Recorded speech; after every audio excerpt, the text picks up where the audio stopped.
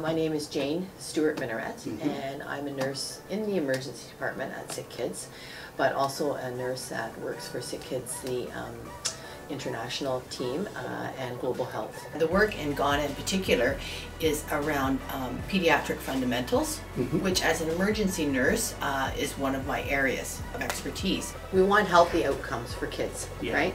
And it comes back to fundamentals. If we can give good basic care, preventative care, then children will have healthier outcomes. Nursing is universal, right? We all want, as nurses, good outcomes for our patients. And these are nurses from Ghana that have already been nursing, but are wanting more of a specialty in pediatrics. They will be the leaders in their community, and they'll bring back that information. So that's building capacity, actually. The nurses might be learning how to start an intravenous in a newborn, how to take blood, how to give the oxygen so it's effective. And it's much better if they are doing it hands-on rather than in a textbook and looking at a video.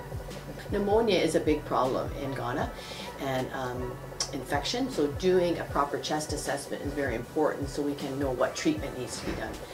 For instance, they don't have x-rays, so the nurses need to know how to do a chest assessment so the physician can be informed, do we need to order antibiotics for this patient. I think I've had 2 opportunities to go there, and when I returned the second time, observing the growth in the students, so what they have learned, and then the feedback the students gave me halfway through the second assignment, I was really happy to learn that they were appreciative and that their knowledge had grown and that they felt more comfortable in caring for children.